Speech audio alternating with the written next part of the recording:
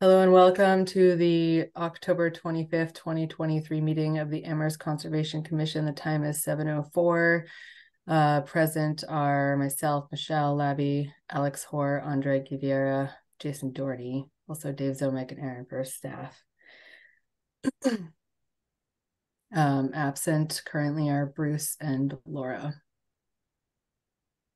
Oh, I see Bruce in the attendees, so I'm promoting him to panelist. So we do in fact have Bruce.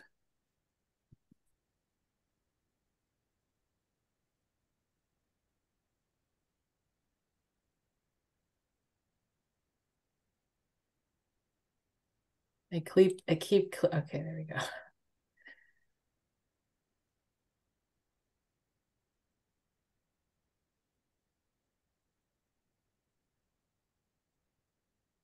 Now can you hear me? We can. Hi, Bruce. Welcome. You got stuck in purgatory over there. That's right. So I actually read Purgatory recently Mm-hmm. with the other two on either side of it. Mm-hmm. Kind of, uh, kind of an extraordinary story to read and translated from Italian. Mm. Well, hopefully that wasn't as bad as where you were, or vice versa. All right, let's get started. Chair report. I have no comments today, so I'm going to hand it right over to Dave Z. Good evening. Yeah, I'll be fairly brief. I don't have a lot of updates for the commission. Good news, we do have a new assistant land manager. Anthony Perez is joining us. He was our summer staff member this summer and did a wonderful job, excellent job. And we had an interview process where we had a number of candidates, and he was selected. So he is really hardworking. He grew up locally, loves the trails, loves Amherst, and I believe he started officially about a week ago. So you may have met him out in the field, but he's been at the community gardens at Hickory Ridge, Mount Pollux, and everywhere. And so Brad Borderweek, our land manager, will be training him. There'll be a number of certifications that he needs to get to run some of the equipment we have, from tractors to a dump truck to brush hogs and things of that sort, and get all checked out on chainsaws and and safety, of course, number one. So we're excited to be back kind of at full capacity here in terms of our two staff people. And yeah, I'll work with Aaron. I know your next couple of agendas are pretty heavy, but maybe in December, or maybe your first meeting in January, we can have Brad and Anthony come in and do kind of an annual, field report. What were the projects this summer? Clearly, we were down staff, but some things were definitely accomplished, and it's a chance for you all to get to know them and to ask them questions about what's happening out in the field. Other quick updates, it is that time as we kind of race toward winter. Anybody's guess what kind of winter we'll have, but we will be out there brush hogging fields, doing equipment maintenance before winter, putting some of our equipment away to be well cared for over the winter, but a lot of focus on open field mowing.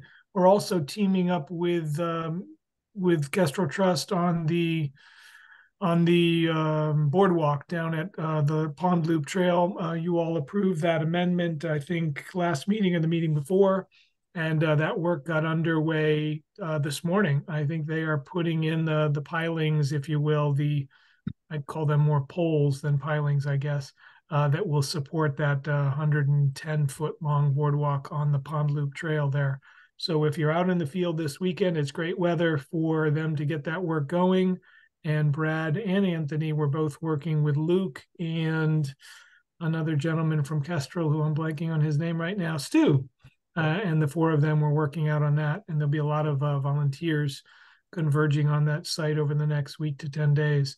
I think they expect to have it done in about 2 weeks. So it'll be nice to have that pond loop reconfigured again so people can use it. So those are the quick updates. A lot of field work, And with weather like we're experiencing, we can get some things done here before the snow flies. So happy to take any questions. If you've seen anything out there or have questions on anything, just let me know. Thanks, Dave. I see on Alex's hand up. Go ahead, Alex. Yeah, what's the status of Puffer's Pond from a water quality standpoint? Great question. We do not test Puffer's Pond any longer. We test until about Labor Day. I went a little longer this year, just because we had such warm weather, but I typically stop testing around Labor Day. The tests are expensive to run, so we don't have a designated budget for Puffer's Pond. That is, I spend a couple of $1,000s on tests every summer, and that funding isn't it's not a line item in my budget. It just needs to be done. So we stopped testing. I think we are certainly having some staff meetings talking about Puffer's Pond and really kind of saying, talking about bringing a group together in January to really look at the water quality issue in Puffers, and it's time to kind of take a more comprehensive look at that upstream, sediments, upstream potential impacts of dogs, of agriculture, of potential septic system failures, whatnot. So, but that's kind of the status right now. I don't know if people are still swimming there, but at this point, in our minds, the swimming season is over. So, but it was not a good year with all the rain. It was our worst year in terms of the number of times it failed. I don't have that off the top of my head, but I would be surprised if we had 1 month of safe testing there, safe test results. Excuse me. Okay. Let's move on to a review of minutes approval from 10/11/23. I think we're just looking for a motion to approve the 10/11/23 minutes. Moved. Second. Alex, Aye. Andre, Aye. Jason. I have an Aye. aye. Thanks. Bruce? Aye. Okay. I abstain. I didn't review them. But I think we've got a quorum on that. Okay. Land management updates. So we actually have 3 in our folders. There was a late coming one. I'm not sure if anybody saw it. Then there was 2, one for Wildwood Conservation Area and one for Mount Pollock. So first on the list is Wildwood Conservation Area. Do you see anyone, Erin, in the attendees that would be representative? Okay, so no. Did everybody get a chance to look at this one? Show of hands. Bruce? No, sorry, just saying yes. Okay. I read it. No one else? Okay. All right. Well, I guess I mean I read it. Erin, did you want to give a 2-minute on it, or should we just? I think you're more Okay. yeah. Sure. So this is a researcher from the University of Massachusetts. It's a pretty big study. We're very grateful for the she supplied her methodology and a project summary and offered her permits, and she's approved by the Animal Use Committee. So she wants to do a community foraging avian study on, one of her research sites will be Sylvan Woods in UMass, and one she's proposing to do at the Wildwood Conservation Area on Amherst Conservation Lands, and one elsewhere.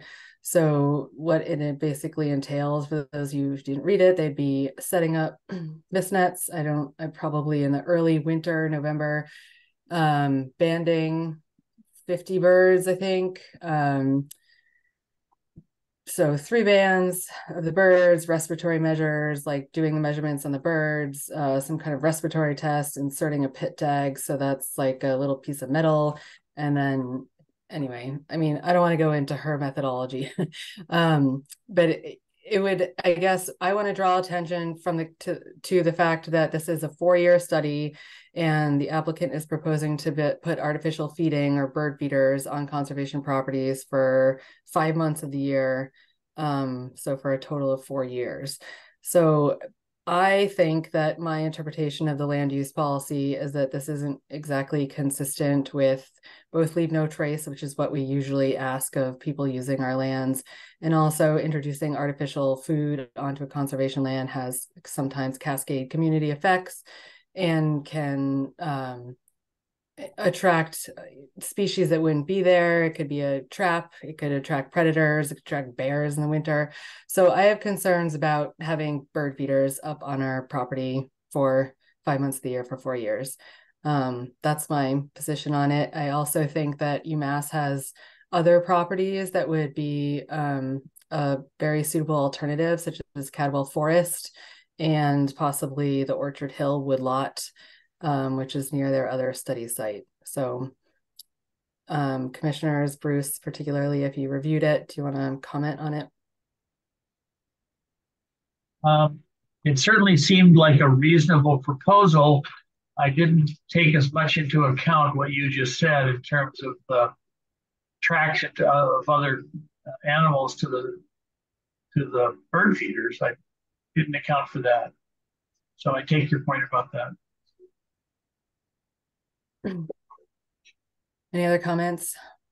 I'm just curious the impact of the inserting the pit tag, what that entails. I know that the applicant couldn't be here tonight, but I don't know, Michelle, if you have any insight on that.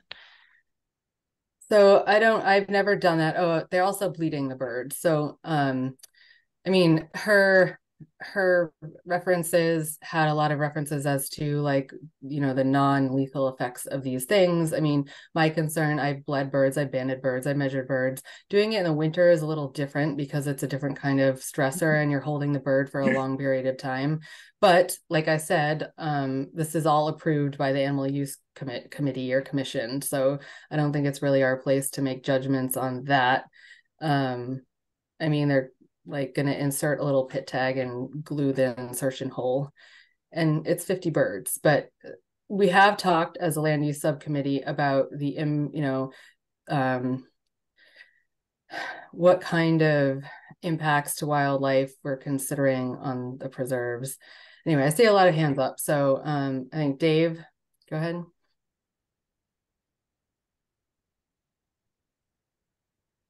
Yeah, thanks, Michelle. Although I didn't review the proposal, Erin and I did talk about this yesterday, and she kind of briefed me on it. And yeah, I don't disagree with some of your concerns, Michelle. I mean, I kind of had some of the same ones. You know, winter banding is a whole different thing. The bird feeders, you know, they do become attractive to both other animals, but also to people. I will say that Wildwood Conservation Area, although it seems off the beaten path, I think that was the only area they proposed, right? Is that correct? I could be wrong on that. It's actually a pretty well-used conservation area, and we often have some activities down there that are not really consistent with conservation area use. So there's more people down there than you think. I think 4 years is a long time.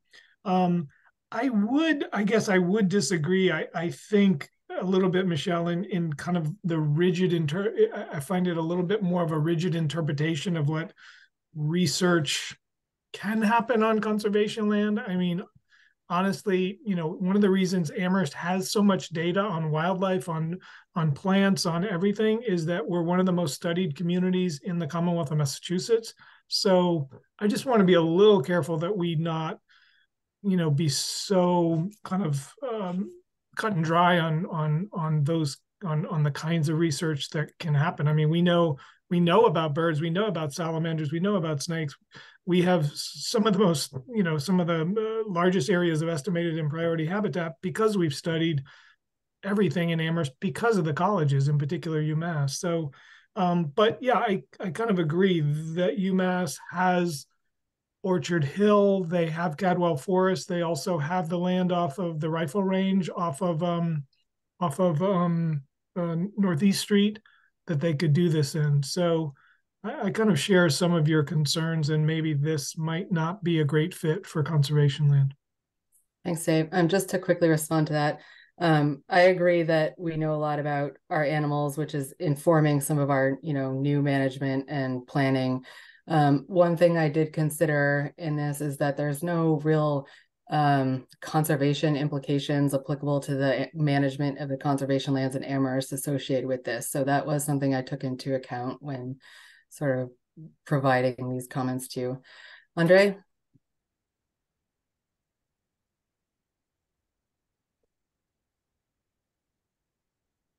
Andre, do you want to go ahead? I was just trying to figure something out there. I was reading through this while we're talking, and I see that there are 10 feeders.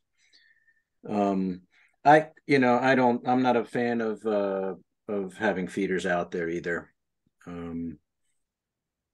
It just seems to, I don't know. I feel like it's putting food out there where birds shouldn't be getting it, in a sense, even though there are neighbors out there who put feeders out and so on.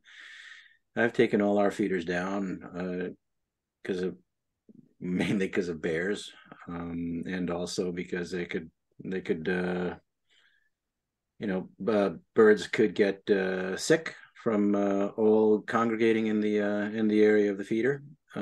So I don't know. I'm kind of on the fence on this one. So that's just figured I'd throw that opinion out there. Thanks, Andre. Alex? Yep.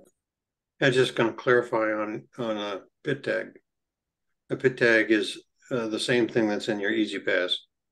So when you go 70 miles an hour under the indicator on UMass, for example, it picks up a signal for bounces back from the pit tag that's in the Easy Pass. So in a bird, it's surgically implanted, or in a fish. We use it in fishes. And then they go past an antenna and we can track them. So I'm not quite sure how they're going to use the pit tags. I didn't read the proposal. All I wanted to do is clarify what happens with the pit tag. It is surgically implanted. It's not a big cut in the skin, but it is wintertime. And the wound is susceptible to infection. I don't know whether they'd have to stitch it or not in fish. Depends on the size of the pit tag. They come in a variety of sizes. So that's just clarification on pit tag. The bird feeder, I, again, don't know if they want to get birds to congregate where their nets are, but there's going to be a bias towards seed eaters unless they mix in suet, and then they'll get insectivores. But if they're using bird feeders to attract birds they want to study, they'll have a bias towards seed eaters. So they have a specific list of species: black-capped chickadee, white-breasted nuthatch, downy woodpecker, and tufted titmouse. All of which are seed eaters, or can be. Yeah, so they were gonna band and pit tag them, and then do some measurements on how frequently they come in the feeder. So it logs their activity. So, I mean, go ahead and read the study. I don't want to try and summarize it. Yeah. So maybe they're going to put an antenna, maybe they're going to put an antenna near the bird feeder, and that's how they know who's coming back.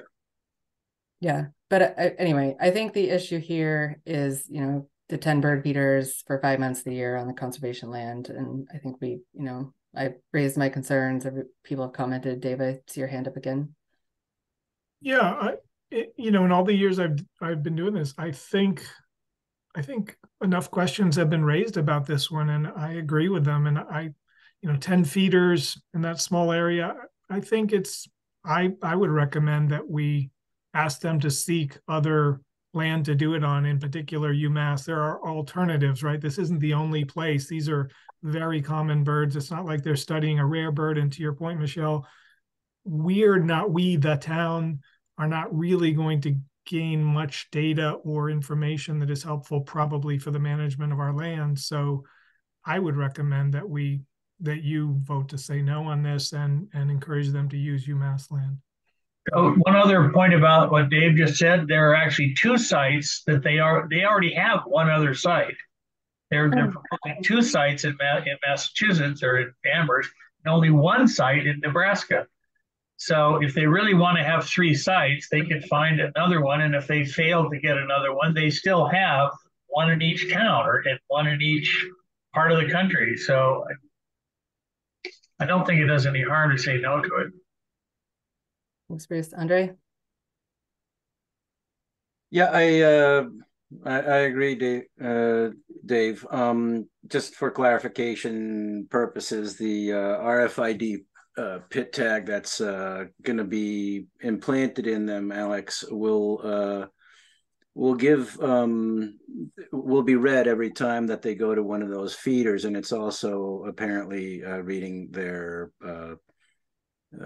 temperature as well for part of their study. So anyway, but Okay. Yeah, I think interesting study. I think given the alternatives offered by UMass and the sort of the general principles of our conservation lands and the impact of 10 feeders, that I would recommend that we vote no on this one. Unless anyone has any further comments, looking for a motion.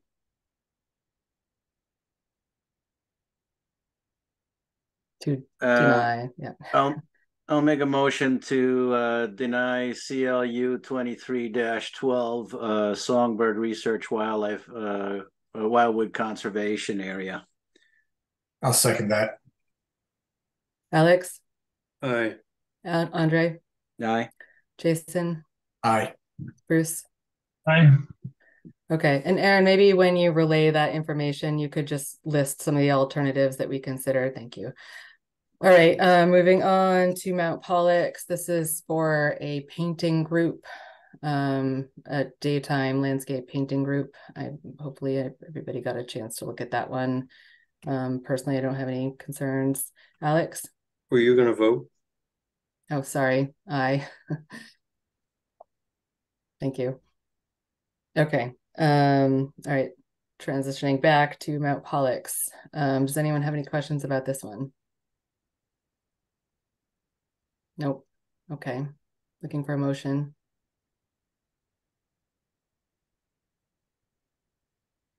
I move to approve land use application request CLU 23-13 art at Mount Pollux. Second that. Andre on the first, Jason on the second. Alex? Aye. Andre? Aye. Jason? Aye. Bruce? Aye. And I'm an aye. Okay, so do we want to do Kestrel? It came in sort of late, but we've done this before. Yep, go ahead. Can I just give a little backstory on this? Sure. So this request came in last week, and I didn't really get a chance to check in with Dave on it, but they Kestrel had applied for this 2 years ago, and then and they're hoping to do it again. It's kind of short notice because they're hoping to start in early November. So I guess, and Dave might want to elaborate on this more, but the Kestrel's been having some conversations about trying to come up with like a long-term solution and not have to have a land use application every time they do this. But I just submitted it on their behalf so that we could get it in the queue and get it before the commission tonight for consideration, since it's happening so soon. Thanks, Aaron. Dave? Yeah, I mean, really briefly, I think, the commission approved this 2 years ago and then they didn't do it. I think last year they had permission to do it, didn't do it for COVID reasons, or I'm not sure why. So I think we were trying to look at this as kind of a rollover and say the commission approved it. If it's exactly the same, I know we put some conditions on it, and I can't remember exactly, but I know, Michelle, you had some guidance on a few things. I don't recall the specifics of that approval, but the thought was, if the commission approved it 2 years ago, why wouldn't we do it again? I would like to in the future develop kind of a long-term MOU with Kestrel. Their site, they're going to be they are partners to the town and to the commission and to conservation, and they're going to be, their permanent home is adjacent to the pond and the loop trail and the Mount Holyoke Range. So, and I think they want to do this Saw-Whet Owl research long term. So in the future, we can look at an MOU, but I think in the short term, they wanted to do some banding this migration season. And I think Saw-Whets, if they're not migrating already, they soon will be. So that was all I wanted to add. Thanks, Dave. And this is sort of a invitation to certain members of the public, but it's not like a fundraiser. There's no sort of like money involved. I guess that's just my question. Is this a long-term research banding station that we're looking to approve, or is this a fundraising activity for Kestrel Trust? And that's the only concern that I would have about what we specify in our long-term MOU for this. And if that concerns commissioners, or if anybody has comments on that, because it has come up in conversations about land use applications, is the economic component. Do you want me to address that, Michelle? I mean, if you have an answer, I'm not sure if it's just something we ask them offline. Yeah, we can ask them that offline. And again, I think this is just for this season, this migration season.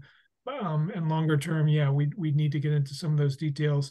I think my recollection, and I didn't get a chance to review their recent proposal, but it's a rollover from 2 years ago.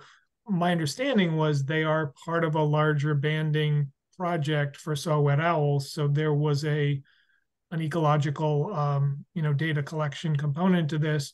Whether they are inviting volunteers or members to come be part of this, they often do that. I don't think they're charging a fee, but members make donations that forward conservation goals and objectives, including the town. So that's kind of all I know at this point. But I think they're just looking for approval for this season, and they'd be banding a couple of times in November. Yeah. I don't know if they go into early December as well. Okay. Anyone have any questions on this? All right, looking for a motion.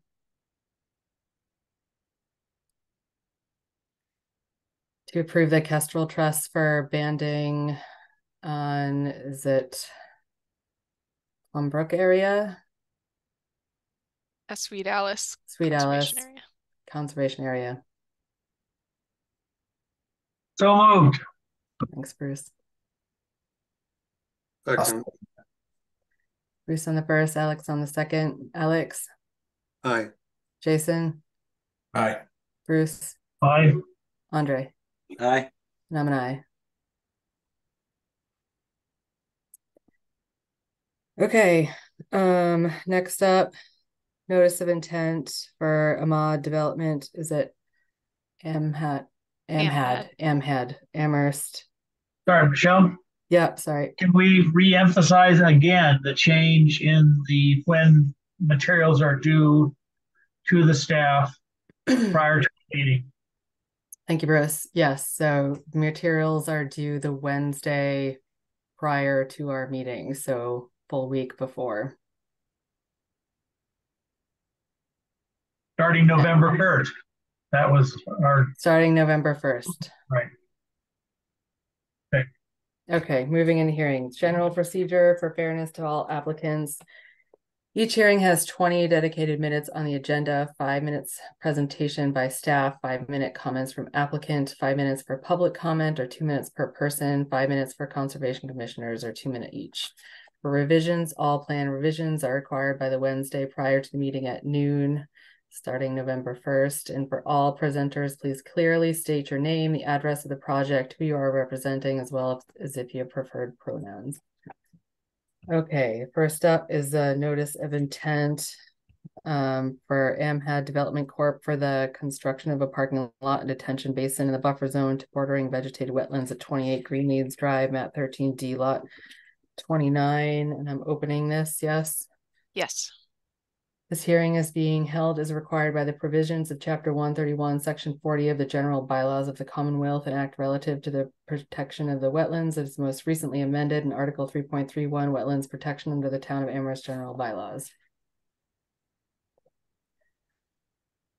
Okay, Erin, do you want to walk us through? Oh, Sure. okay. So the legal ad's been published. We got proof of abutter notification. There was a site visit that was held on, I think the date of the site visit is off. I think that was the 20th. We have a DEP file number. There were some comments associated with this. All the documents were uploaded to your folder. So there's a couple things just to make the commission aware of. When I was the only one out on the site visit, there were some stability issues out on the site. I did notice that there was some erosion happening. And just to give a little background on this project was originally, this is the Greenleaves condo development, and it was originally permitted back in 2004. The order of conditions expired, and there was a portion of the work that was never completed. Basically, this portion that we're looking at today. How it was discovered was that we had permitted a water line improvement and some work associated with that, and a culvert replacement. And when we were out doing the site visit, I kind of stumbled upon this parking area that hadn't been stabilized, and so I said, you guys need to have a permit in order to finish this, and that prompted them to file this permit. So if you look in the folder, I uploaded the photos. There were some stability issues. I can pull those up for folks to see if that would be preferred. And also I had some comments, nothing really super substantial. I think my biggest concern is that they get the site stable, and try to get the pictures up so that you guys can see the stability issues that I'm referring to. If you haven't had a chance to look through yet, I'll just flip through them really quickly. So this is like a washout that's coming down, and the material was going underneath the straw wattles. This is a plume of sediment in the existing stormwater swale that is being contributed by the unpaved parking area that's currently unstable. And there was a significant amount of erosion around this pipe, which contributes to the swale. This is just an example of the area that's unfinished, and you can see the erosion coming off of the hill slope, and also you can see this plume that's settling into the parking area, and that material's what is washing down ultimately into the swale. This is the upper area, which has kind of become somewhat revegetated, but there's this unfinished driveway, and this is kind of a bigger picture. The material's coming down this hill, settling here, and then washing down into this swale in that location.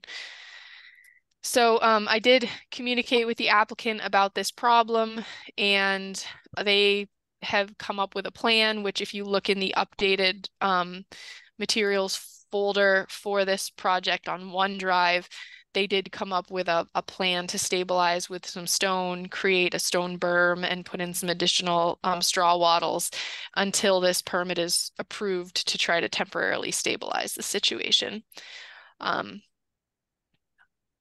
I'm not sure if you want me to run through all these because I think I'm probably pushing 5 minutes already, but I did send these comments to the applicant's representative, just kind of buttoning up some issues on here. There were some missing stamps on the revised plan set, on the stormwater checklist.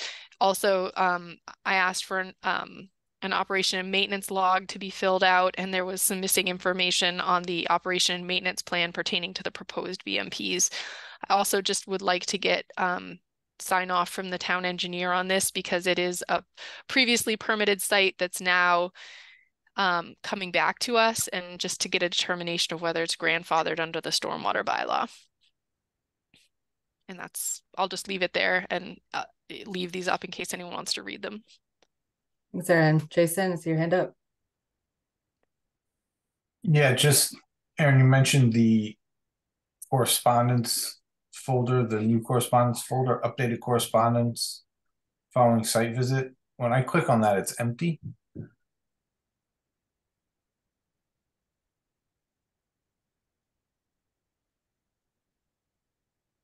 Was this the 1A 2023-0826 proposed parking and stormwater management plan? No, but I'm not sure, maybe it just didn't upload all the way and sometimes that happens if it's in the middle of uploading and it gets interrupted, it doesn't get in there, but I'll make sure that it gets in there, and I can pull up the plan so you guys can see it right now. Just give me 1 second to navigate to it.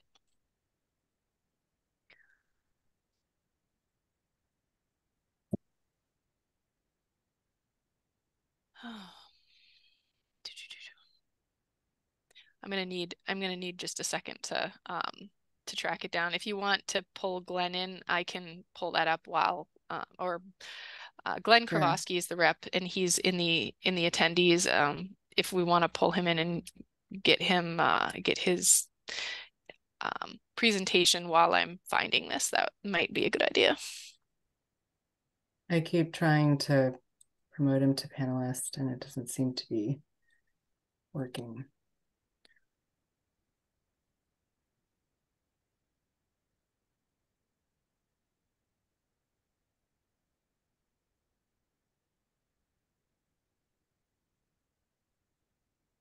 Oh, he's declined. Okay, Glenn, well, if you'd like to say anything, just raise your hand. Alex, I see your hand up. Yeah, I appreciate the time to go through what Aaron wants to show us. But if the motion is going to be to continue, we'll be hearing about this again. And the project sponsor, is there a need to go into more detail if the motion is to continue?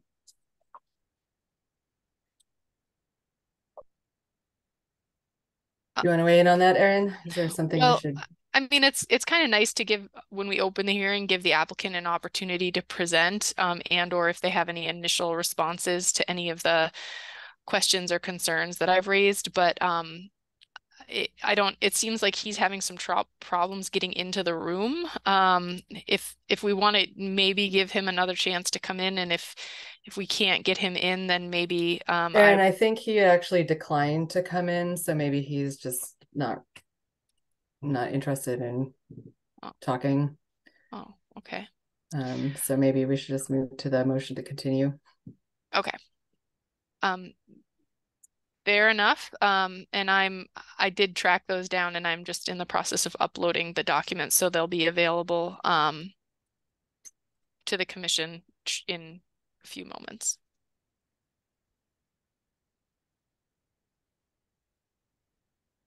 Okay. Well, I am looking for a motion to continue the MHAD Development Corps for the construction of a parking lot and detention basin in the buffer zone to bordering vegetated wetland at 20 Greenleads Drive, map 13D, lot 79 to Aaron, I see you've got your hand up. Just in case you want to take public comment, since it's the opening of the hearing, just a thought. All right. Public comment. If anybody has anything to say on this, please raise your hand. I'll keep an eye on it. Okay, Alex, your hand went down. Back up. You have something to say? A second. Okay. I can't make the motion, so I need someone to do it. Oh, I thought you were reading a motion.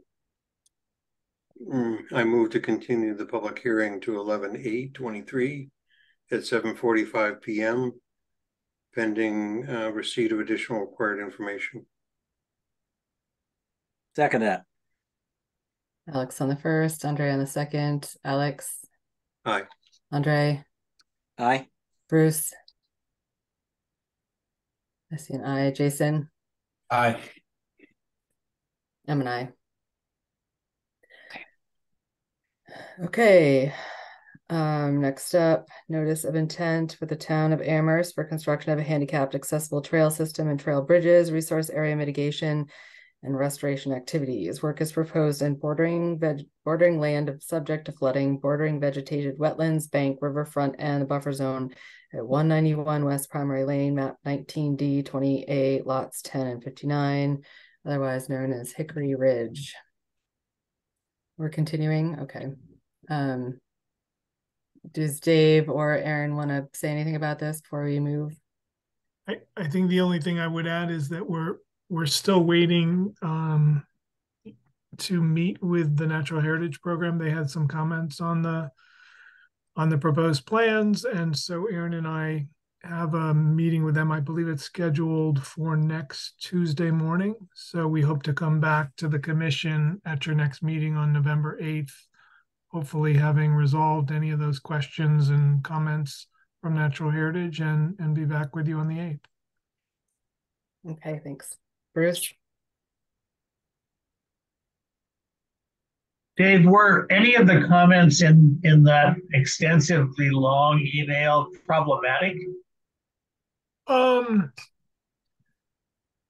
think they're all I think they're all doable. We just need to talk through a little bit of their rationale. I mean, it is Okay. a big site, as we all know, wetlands, floodplain, estimated priority habitat. We know we've got a lot of critters out there that are important.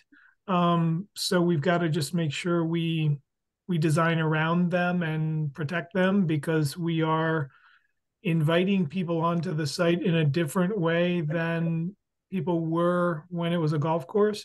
I still believe that the way this property is going to be managed will still be better ultimately for the environment than a manicured 150-acre site. We're certainly not going to be doing that. We are not going to be applying herbicides, pesticides. We're not going to be mowing, dozens and dozens of acres of land every week. So there's lots of reasons why this is going to be a positive, but I get why they are concerned. It might also mean that we, for instance, the loop trail might, one of their recommendations is to move part of the loop trail a little further away from the Fort River, which makes total sense. And there's no reason why we couldn't do that and shouldn't do that. And they made a couple of other recommendations on trails that we're going to talk through with them. So I think we'll get there, and the commission will get feedback from both staff and from Misty Ann at Natural Heritage. Well, as the chair of the local Friends of the Turtle committee, I advocate all things for the wood turtles. Is that a real organization, Bruce? Oh, I see. Dave, I'm curious, how long has the golf course been sort of abandoned, out of commission? Like, how long has that place been fallow and just sort of 2019. Oh, that's it? I haven't committed that to memory, but yeah, 2019 sounds about right. Okay. Well, Interesting. nature has taken its course out there for sure. Yeah, I happened to interact with somebody in Washington, D.C. last weekend, and they have very fond memories, and they started talking about Hickory Ridge as if it was still a golf course. And I had to tell them, oh, you haven't been to Amherst in a while, because it isn't. Right. So anyway, all good. Okay. All right. If there's nothing else, I'm looking for a motion to continue. I move to continue the public hearing for 191 West Pomeroy Lane to 11/8/2023 at 7:50 p.m. Second.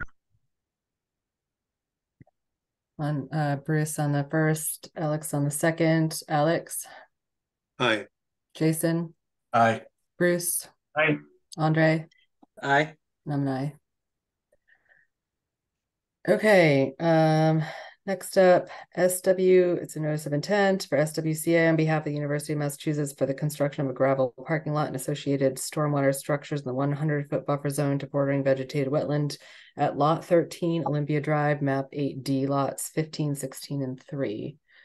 So it looks like we have another continuation for this. Okay. I'm just gonna go ahead and ask if we've received updated maps. It doesn't look like we have anything new in our folders. Is that okay? Bruce? So I drove out there the other day, and Alex, all of that material that is on the, I guess it's sort of the northeastern side that we looked at is all still there. In fact, there's probably more of it now than there was before. So whatever the attempt is that we're trying to make to get them to, on their own, move the stuff back from the access to the vernal pool hasn't happened yet. So I don't know if Aaron knows more, but it looks the same as it did. Looks worse. Okay. Yes. I'm not sure how far we should go into discussion without the applicant here, but Okay, sorry, no, it's fine. Okay. Well, thanks for keeping an eye on things, Bruce. Alex? I was going to ask a question of Bruce about something else he might have seen, but if you don't want to talk about it without the applicant, I'll put my hand down. I mean, that's my inclination. Is that sort of on par with what you guys think, Aaron, Dave? Yeah, okay. All right. Okay. We'll just wait until we have SWCA here to get further into it. Okay. Okay. All right, I'm looking for a motion to continue. I move to continue the public hearing for Lot 13, Olympia Drive, notice of intent to 11/8/23 at 7:55 p.m. Second. Andre on the first, Jason on the second. Alex? In Robert's rules, after it's been seconded, is there opportunity for a question or discussion? I think that would happen after the first motion, but I'm fine with you asking a question now. Aaron, in their PowerPoint, wants to know if the commissioners want a third-party review, and we didn't talk about that. Yeah, I think so I think there's definitely some significant updates on this one, and I think it would be prudent for us to revisit this once we have SWCA at the table. But yeah, there are some updates, and also there's a PowerPoint that I updated, which is relative to the potential violations that I had suspected on the site. So I would encourage you guys to take a look at that. That should be in the folder. Just to kind of familiarize yourself with I did a ton of aerial research, and also I did a permit inventory for the property to determine what had been permitted and not. Thank you. Jason? I thought we had asked them to, I thought we agreed to do a third party over review. At least several meetings. This is going back several meetings now. But as I recall, we requested that already.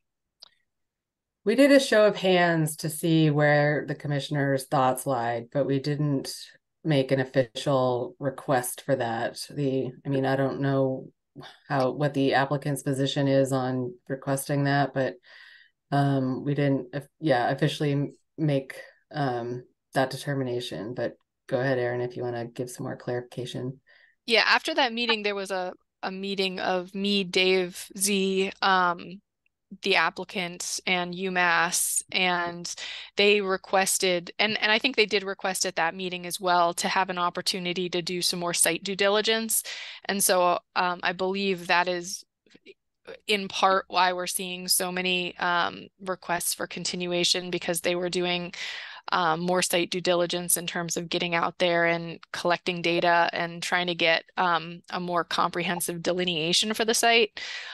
So I think they wanted to present a more comprehensive delineation to the commission and at that time have the commission render a decision of whether to conduct a peer review or not. Just that's what I know. Yeah, there is sort of a lot of contingencies on further information being supplied to us. So I think that's where we left it. And that was quite a long time ago, and we haven't received anything new since. But I would agree that we should at this point reach out to the applicant and say, you know, we've gotten 8 new applications in the last 2 weeks, which is a substantial number. And to say, you know, we kind of need an update on where things stand and how much more time they're going to need, just because it's taking up time on our agendas and has the potential to bog us down, especially on November 8th. Like the timing of it is just tough. Okay, thanks for raising the point, Jason. Andre? Yeah, I'll just add to Aaron's last point there that you just made, Aaron, is that that earlier on, SWCA did mention that that there did talk about the timeline and complain that that we should have taken a look at this earlier, and now the ones who are postponing it is, you know, is UMass or SWCA. So yeah, it'd be good to get this one moving along. Agreed. So maybe Aaron, you and SWCA could have some conversations about timeline and, you know, what's on our plate coming up. Okay, if there's nothing else, yep. Okay, looking for a motion to continue the public hearing for Lot 13 Olympia Drive, notice of intent to 11/8/2023 at 7:55 p.m. Yeah, I think we did that. We're just voting. Oh, sorry. Thank you. That was all right. We did do all of it. Okay, so back to the vote. Alex. Aye. Jason. Aye. Bruce. Aye. Andre. Aye. And I'm an aye.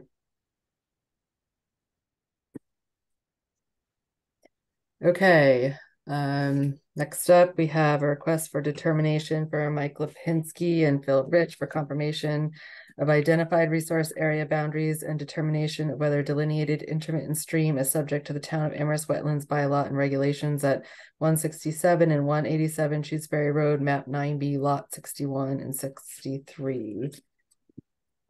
This meeting is being held required by the provisions of Chapter 131, Section 40 of the General Laws of the Commonwealth and Act relative to the protection of wetlands as most recently amended, and Article 3.31 Wetlands Protection under the Town of Amherst bylaws. All right, I think we have Michael in the audience. Michael, I'm going to promote you to panelist. And do we have Phil Rich? I just see Michael.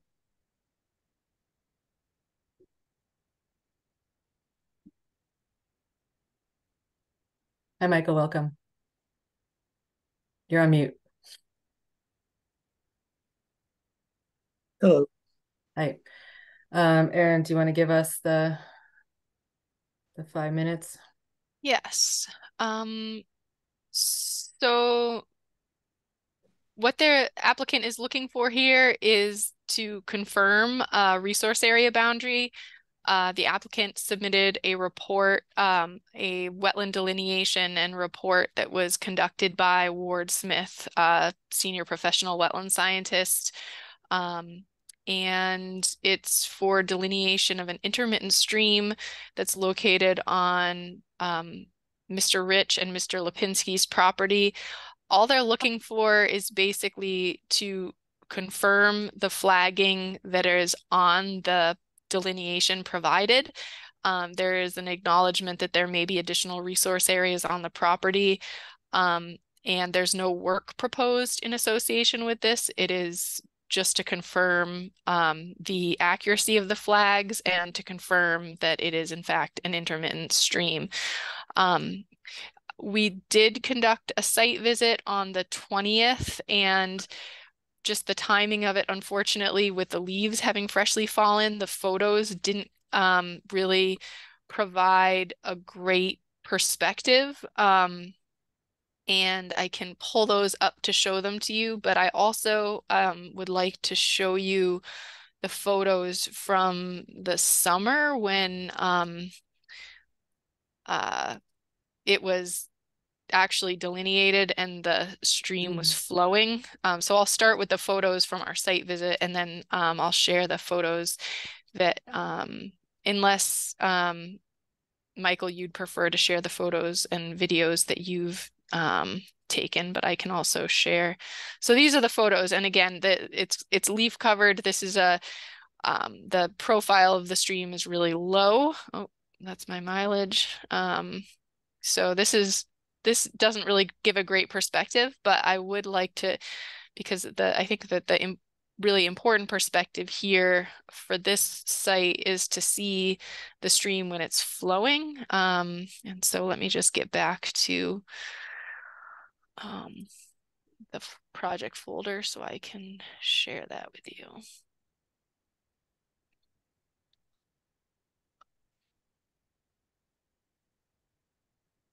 So this is the stream when it's actually got water in it. Of course, this is a seasonal stream, so it's only going to be flowing during the time of year when we have rain in the channel. These are some photos, and this is also a photo of that's a little more clear of the flagging after the flagging was completed. And you can see some of the stratified drift there in the stream bed. I can share the delineation report that was submitted by Ward. I'm not sure what else would be useful, but anything you need me to pull up, just let me know. Thanks, Erin. Michael, do you want to take 5 minutes to?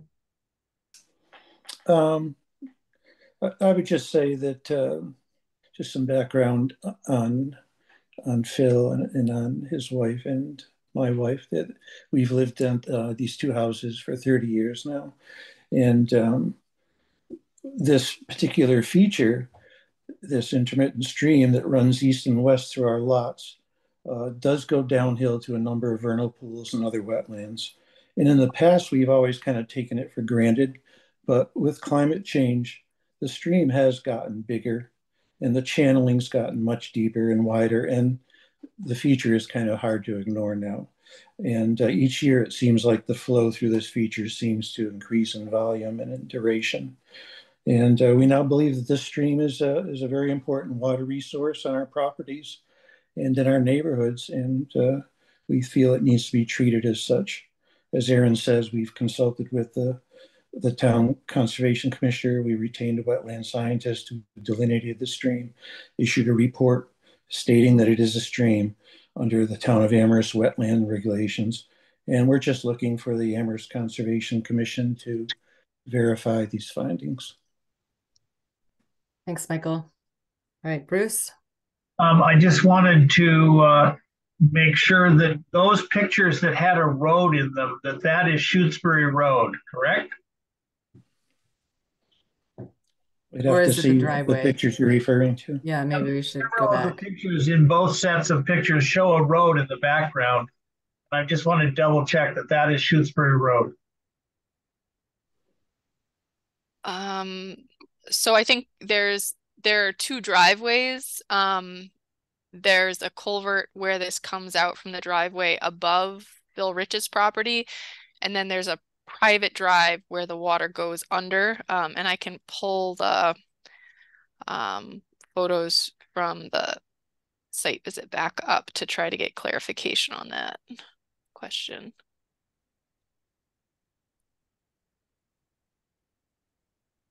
Let me just. Yeah, while you're doing that, I went on the site visit. I would agree that the leaves really, really obscure everything at this point. So I'm actually saying that also just to caution anybody else who's going out and looking at things, that the perspective that you might have right now, it's useful to look at those previous pictures when, there was no leaf cover on the ground, because obviously there's like very poor depth perception through these current pictures. Also, just for the record, Andre and Bruce both saw this feature when we were attending the Shutesbury Road site visit, because it does go under the driveway entrance for the ANRAD that's just north of the site.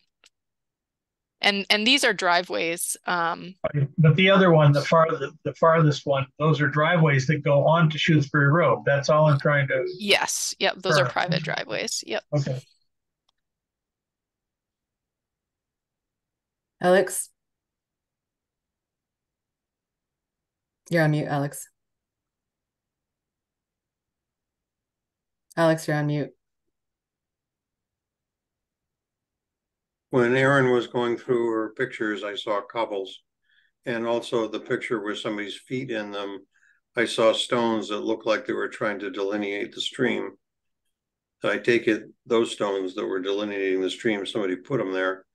But the cobbles are washed, they're round, and I'm interested to know if the velocity of the water there is such that it has moved away smaller particles than those cobbles, or did somebody put the cobbles in there to riprap the stream? It's on the base of the stream bed, but does somebody put them there? I mean, I'm interested more in the velocities of the water. Mike, do you want to handle that one, or if you know? I don't know. If she could go back to her pictures, that would be helpful. I can say that I think one. where it comes out of the culvert. Did you want the pictures of the flows, or did you want the pictures from the site visit that was most recent? Site visit. Sorry, I keep going back and forth. Yeah, I mean, my suspicion is that those cobbles were probably placed by somebody, and that they may have been placed to try to prevent scour, but because the lower stretches of the stream were very sandy, gravelly. But I really don't know the answer to your question. It looks almost like a little stone wall was placed along there. Right.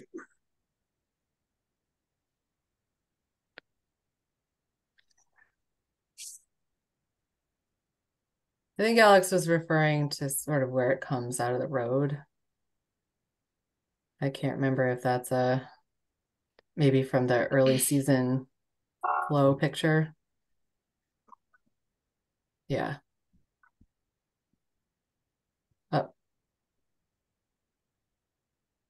Oh yeah. Yeah. Yeah, I don't know. It's hard to tell if that's the native substrate or not. That's difficult to tell.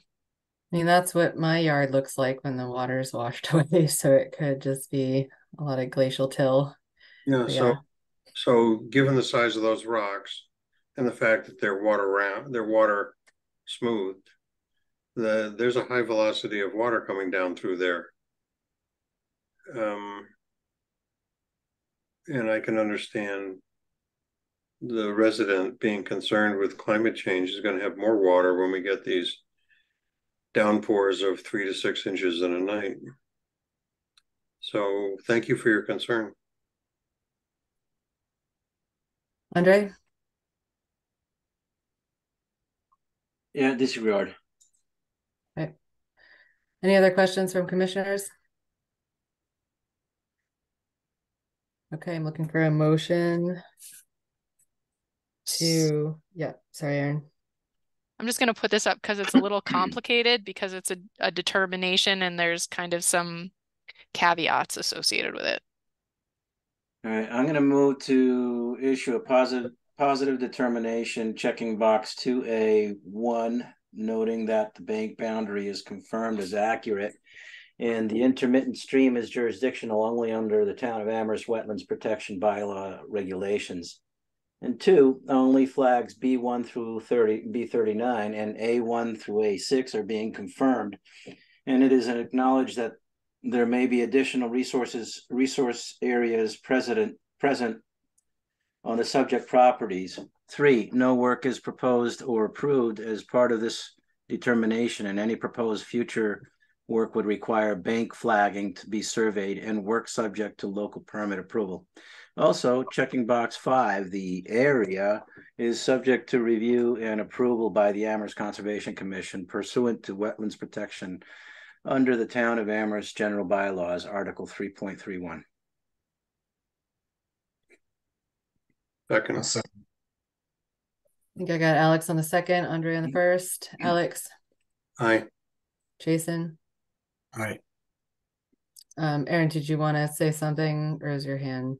I would say finish your voting Okay. and then I'll have. Bruce, Aye. Andre, Aye. Sam, and I. All right, Aaron.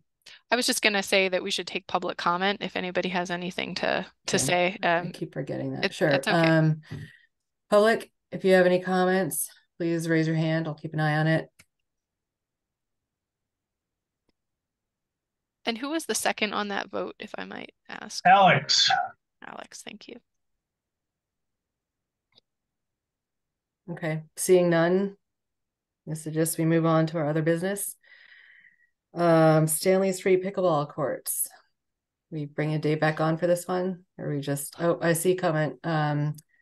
Zachary Gless, I'm gonna allow you to speak. Yep, can you hear me? Yep. Again, I just wanted to, unfortunately, I was tied up in another planning board meeting, so I wasn't able to be here at the beginning of this meeting, but I was the engineer on the 28 Greenleaves project. It sounds like Mr. Kravosky was having trouble accessing this, and I just wanted to kind of follow up and see if that had been continued to the next meeting, or if there's any chance to potentially reopen that this evening, or if it had already been voted on to move it along.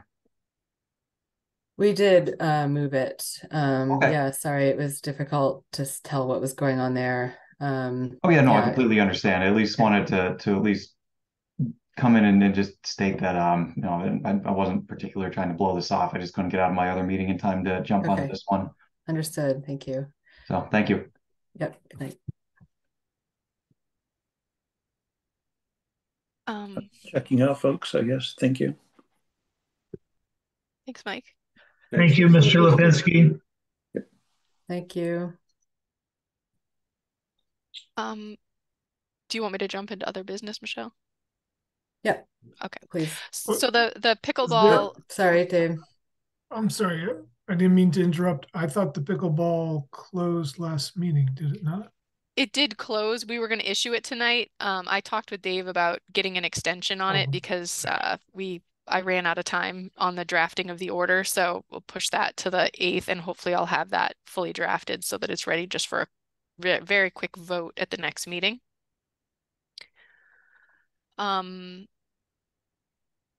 Okay, so other items, there was 2 requests for minor administrative changes to orders of conditions. One was for 285 Sunderland Road. This is the site, excuse me, that has the solar facility, and we had requested some improvements to the erosion and sediment controls at the last meeting because there was some pretty significant issues with their erosion controls. I uploaded to the commission's folders, and I'll navigate to it and pull it up. The applicant has requested, and this was kind of at my urging, to stabilize the access road because it appears that the original order of conditions didn't require any stabilized surfacing on the gravel access drive, which I think is 90% of the erosion issues that we're seeing on the site at this time. So they went out there and refreshed the erosion controls, but I told them, you know, we're going to be refreshing erosion controls until the cows come home if we don't do something to stabilize the actual road itself. So they did come up with a proposal to, they submitted a sort of informal email with a sketch, and I'll bear with me. I'm just trying to pull it up and share it with you. To add a trap rock to take off some of the silty sand substrate that's on the access road and put down 3 to 4 inches of 2-inch trap rock on the surface of the road. So this was at my urging, and I'm fully in favor of it. I would just have 2 comments on this. The first is, once they take up the sand and silt material, that they should put down a landscaping fabric underneath the trap rock to make sure that the material underneath the trap rock driveway doesn't just erode underneath it. And then the other comment I have is that the problems that I observed on the access road were not just on the upper part here, but they're also on this part. So I would just suggest that we might tell them that this section of the road is also a problem, and that they, if they're going to be making roadway improvements, they should improve the entire road and not just this one portion. So that's the only comment I have on it. Thanks, Erin. Commissioners, any comments? No. Okay, well, I agree with the suggestion that they should improve both sections of the road once they're starting on the first section or the secondary section.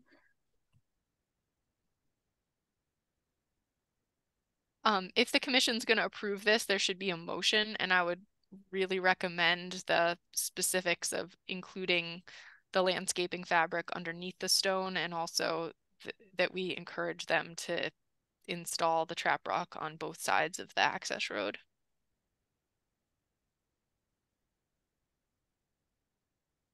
Okay, unless anyone has any comments, looking for a motion with silt liner fabric, trap rock, and what was the third one? Just that extending it for the entire extent of the access road. Extension. Jason? Yeah, sorry, I'm a little curious as far as the pictures that they sent. So what they're proposing in this informal email is this 2 to 3 inch rock throughout the entirety of this area that they've shaded green. Yes. Okay. And so they showed a few pictures of some what looks like one compost filter sock going across this road. Is that just a measure that they put there temporarily, and that when they put the rock down, they're going to remove this? I asked them to refresh the controls basically right now there's pretty significant erosion issues happening on the site. So they completed the work that was associated with the order of conditions, but the permit is still valid. And so since the site's not stable and they're still experiencing erosion issues, they refreshed the controls, and I think that's probably what they're showing, is just trying to demonstrate that they refreshed some of the controls. Okay, so then this trap rock that's put there, is this going to be considered their final stabilization for this road? And are they going to be looking to close out their permit? Once they've achieved stabilization, I would assume that they'll eventually be seeking a certificate of compliance on the site. But they have so many issues with erosion right now, they're not really ready to get a certificate yet. So hopefully this will bring them a step closer to achieving stabilization so they can get their certificate. So aside from this road, there are other areas within the site that are having issues with erosion and are not stabilized? Well, it's a really great point, Jason. So there's a stream that flows through here, and there's actually beavers that are active. And so what's happening is the actual bridge that goes across the site is timber matting, and the water level continually fluctuates, and it does actually flood over the access road timber mats periodically. And so that's part of the problem with the erosion controls, is that I think they're washing downstream, and also the beavers are they're actively creating these muddy berms and stuff throughout the site. And so it's really difficult and challenging to figure out like what is actually material that's moving off of their work site and what is material that the beavers are pulling in and globbing together like adjacent to the access drive. But I do think that it will easily differentiate what the problem is once they get the road stabilized, because the road stabilization issues have kind of complicated the ability to monitor the site, because I can't really tell, is this material coming off the access or is it just the beavers, you know, getting involved? And nothing's going to happen with the beavers. The beavers are going to be in there. They're going to be doing their thing. So hopefully this will just be a measure of stabilization, that the non-native or the human caused sediment influences will be somewhat addressed, but the beaver issues are probably going to continue. And so then how are we making the determination of when this site actually has achieved its final site stabilization?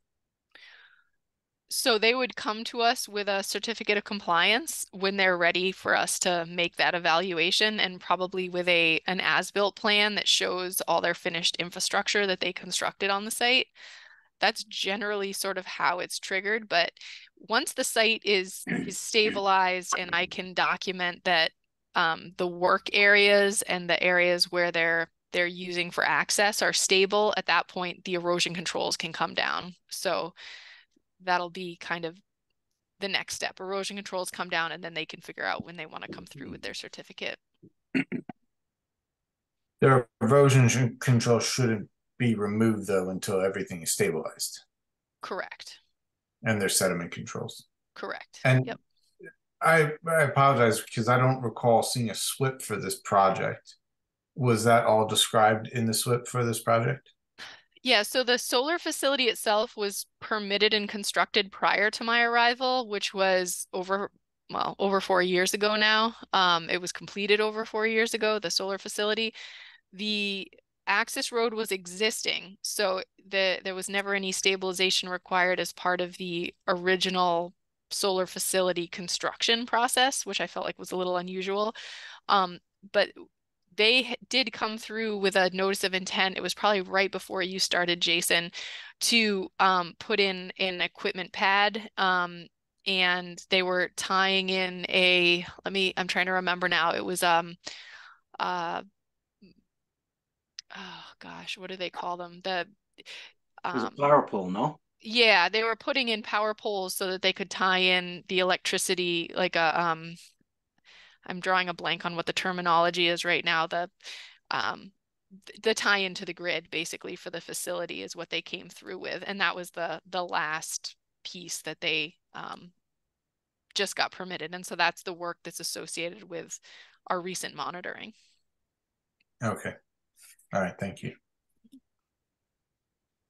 Thanks, Jason. Alex, I think you were next. Yeah, I don't know, Aaron, if it's really necessary to differentiate what's moving off the site and what's being assembled by the beavers. They should look very different. You're well aware of what moving sediment looks like that's being moved by water, and you probably know what a beaver scent mound looks like. And also the beavers will deposit musk on the scent mounds that are usually pretty close to the water's edge, and musk has a very sweet smell. So real easy to tell the difference. I don't know what it matters, but I thought I'd just clarify that. Yeah. From a site monitoring standpoint, it was unclear to me whether, so I would agree with you normally that it was just difficult for me to tell. Some of the material looked like it may have been like trackings from a vehicle going up the access road that had been deposited on the bridge itself. and then in a flood washed down.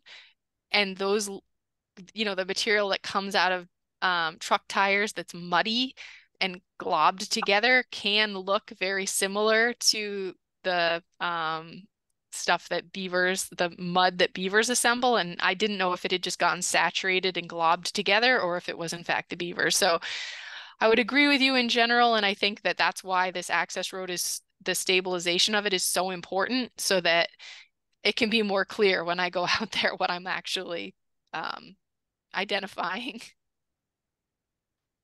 Thanks, Alex. Aaron, Bruce. So I apologize for being confused. I don't understand what the minor administrative change is that we're talking about, and the description of all this doesn't seem very minor.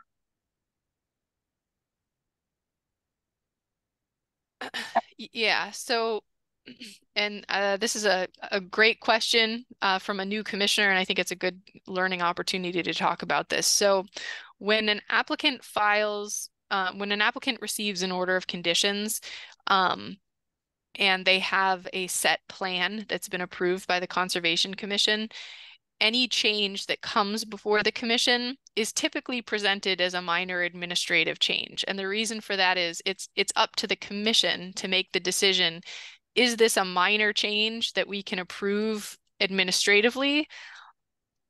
Or is this work significant enough that they need to come back with an amended notice of intent to actually permit the work? I would agree with you in general, Bruce, about sort of the impact of the work being more significant. I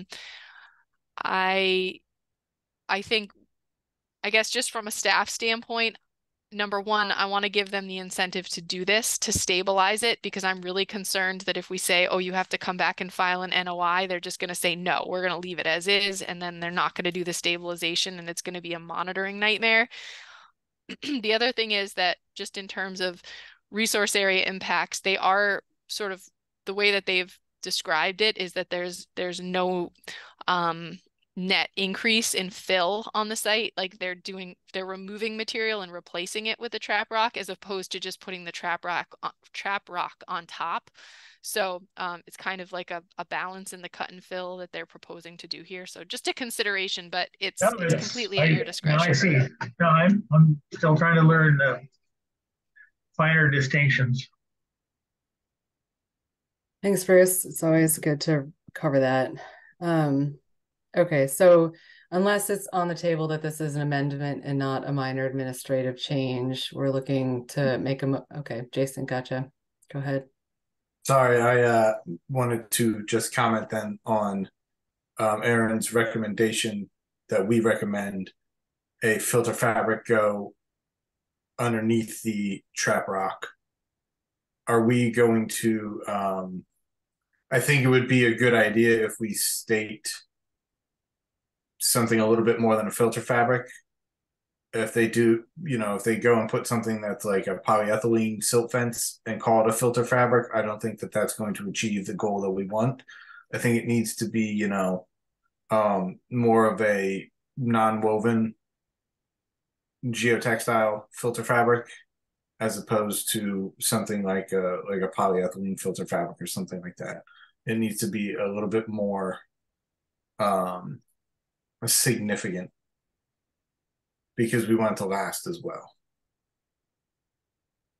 Really appreciate that suggestion. That's great. Yeah, I don't know if we want to get into the exact specifications of it, but so I'm not exactly sure how to word that, but I just wanted to bring that up, that we want it to be substantial.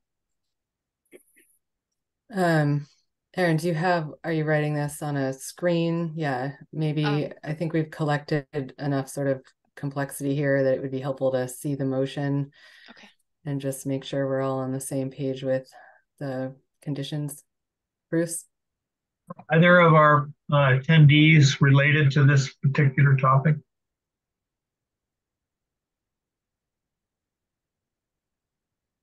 Raise your hand, please, attendees, if you want to comment on this. I mean, I don't have any names for this one, and I see no hands. Okay. Yes, public, if you have comments, please go ahead and raise your hand. We'll keep an eye on it.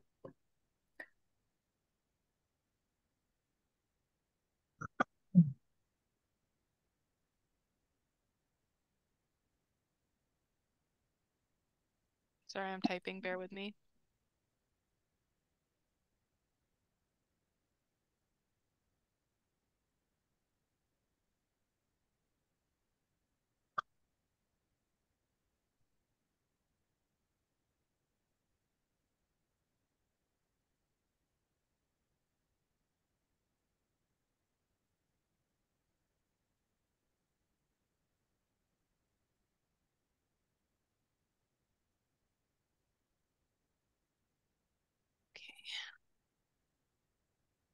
Does this capture the discussion? I'm happy to amend this.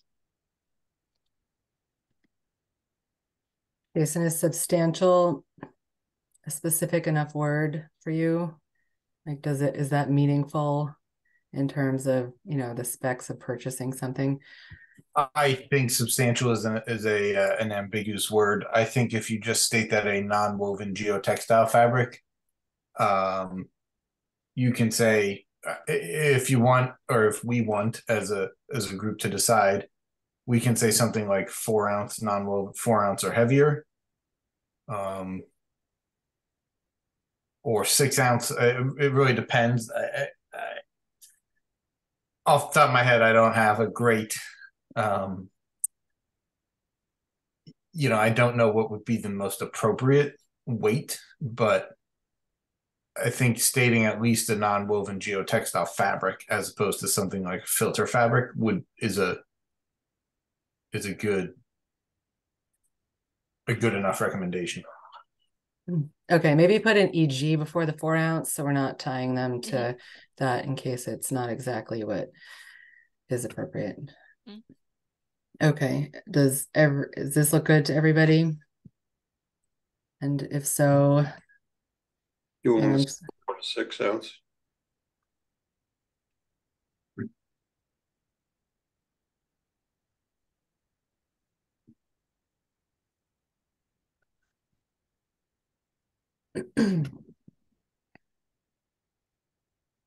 Okay, I'm looking for a motion if everyone's okay with this. I will move to make the motion to approve the minor administrative change with the following conditions: a non-woven geotextile fabric, e.g. 4 to 6 ounce or heavier, shall be placed under the trap rock, and it is recommended to extend the fabric and trap rock for the full length of the access road. Second. Jason on the first, Andre on the second. Andre? Aye. Bruce? Aye. Jason? Aye. Alex? Aye. And I'm an aye. Okay. I don't see any public comment hands up. So other business. The Lincoln Ave, Mass Ave incident. I'm sorry. What did we do? 51 East Pleasant Street? So there is a correspondence in the folder on this. I did request additional information, and you're welcome to take a look at the correspondence.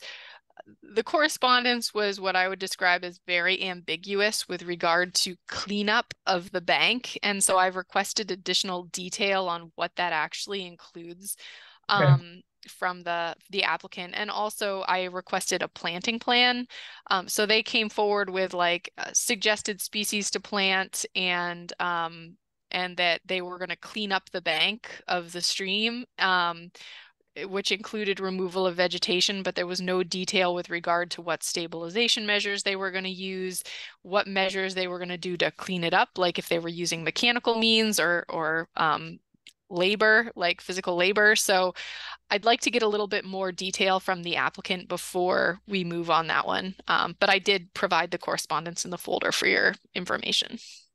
Yeah, thanks for catching that, Bruce. And just to follow up on that we're talking about removing knotweed, and I would like more details upon, like, I think this is SWCA again, so they know their techniques and methods, but I just would make me feel more comfortable to know that it's being taken out carefully and getting bagged and disposed of properly, because without significant and repetitive and multiple kinds of treatment, it's hard to really see that going away. But I saw their updated planting plans and it looked fine to me, having not been there. But I guess we'll keep an eye on that once they come back with some more details. Yes. Okay, so the potential enforcement situation, this was made aware to me by our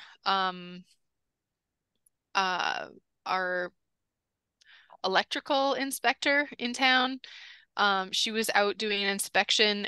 This is an order of conditions that we have for it's at UMass for the Lincoln Ave apartments that are off of Lincoln Ave and Mass Ave.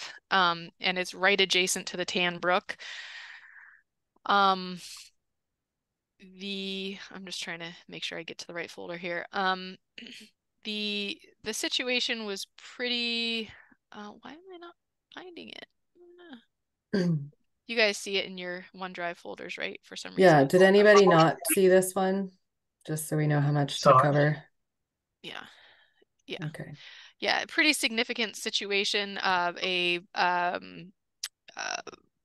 truck basically full of asphalt tack kind of burst between two buildings, and some company came in to clean it up and sprayed a very abrasive material, liquid material all over the road, the transformers, the sidewalk, and washed everything into the catch basins. And it was strong enough that it took the paint off of the transformers. And I reported it to DEP, the emergency response division at DEP, immediately as soon as I found out about it. And basically just checking in with you guys if you think that this is something we should issue an enforcement order on. To me, this is a pretty substantial and egregious water quality situation that should not have happened, and we should have been contacted. Is there an Alex? Aaron, in your opinion, what they did, would that be contrary to whatever license they hold? Well, it's certainly a violation on their order of conditions. There's a standing order of conditions for construction of that apartment complex that they're currently monitoring, and the construction is wrapping up. They're sort of doing their final site work. So it's definitely a violation on their order of conditions. I would say that it's probably a violation on a number of regulatory fronts, like Clean Water Act being one of them, like a straight up EPA violation. That's not my area of expertise, but I think it was pretty significant. And also they probably used quite a bit of the material, the liquid material, to get this asphalt tack off of. I mean, it's basically like a tar. They sprayed it off of everything. Yeah, you can buy 5 gallons of it at Home Depot, I think. But I was interested in, I didn't expect you to know, it was sort of a rhetorical question, but if their job is to clean things up, they no doubt have a license to do so. And might it be that they were acting outside their license, in addition to the things that you were talking about? Yeah, I don't know who did the work. I don't know who the company was that spilled the asphalt tack. I don't know who the company was that did the cleanup. This was the electrical inspector went out to do an inspection of the transformers and said there was people out there cleaning it as she was out there, and she said, "What happened here?" And they said, "Oh, this situation happened," and she immediately took pictures and notified me. So I don't really know what licenses the individuals hold who did this work, but somebody should have known better. Yeah, my question comes from your question, would the commission like to take enforcement action? I don't know what my feeling is, yes. I don't know what the sides boards of that would be within our authority. Yeah, we've discussed several ways in which this might have been some kind of violation, but I think we have to hone in on what the enforcement is under our jurisdiction. All right, everybody's got their hands up. Andre, I think you're next. Yeah. So why don't we take some steps here? What? No, I'm needing some clarification. What can we do to call in, if you would, or talk to the folks who are in charge of this construction? Because frankly, what we need to know is, what, where, when, how, and who. Yeah, we have a name on the permit holder, like a contact person. Yeah, okay. So that would be Yes. their contractors. Yes. So is that something that we could then bring them in and make sure that they have all this information and find it out from them? Let's get an explanation. And I don't know what other agencies are going to be doing about it also, but it'd be good to at least have an idea of where they're all going. Mm-hmm, mm-hmm. Thanks, Andre. Bruce? My question was simply, did they actually have to clean it up so quickly? If it was just tacky stuff that was adhered to various things, couldn't they have waited and found out how to do it carefully instead of rushing in and pouring all this toxic stuff to get it cleaned up? That might be a question for our contact person, and also kind of brings to mind like the communication between orders of conditions and just general on-site protocols and what's given to the contractors. It falls apart there sometimes. Jason? Yes, I'm assuming that this project is a SWIP. Yep. Is that true? Yep. So I'm concerned that this may, one, be a reportable quantity or a spill. It's certainly a hydrocarbon, and depending upon the type and its use, using it as tack as it's intended, it's fine. Once it goes outside of that intended use, that is not fine, and that may potentially be a reportable quantity that should be listed in their SWIP. If they discharge any of this to the receiving waters, right, any of the resources, then that's a discharge of pollutants. It would be like an unauthorized non-stormwater discharge. So there's a number of things from a SWIP standpoint. Was it documented? Did their responsible person go out, take pictures? Were they even notified of it?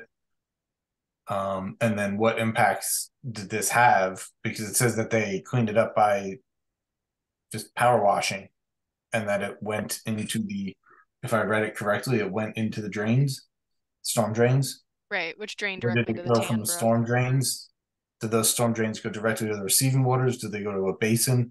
If they go to a basin, is this material still in the basin? And then if it's an infiltration basin, is that going to infiltrate in any groundwater? So I think that we certainly need more information, but there's potentially larger impacts to the resources, and certainly some documentation that I think that they need. And then what was in that water? Is it a solvent? Is it a degreaser? Are there other surfactants? Because those could potentially have impacts to the resources as well. And are they going to have to remove any soils that were impacted by these hydrocarbons then?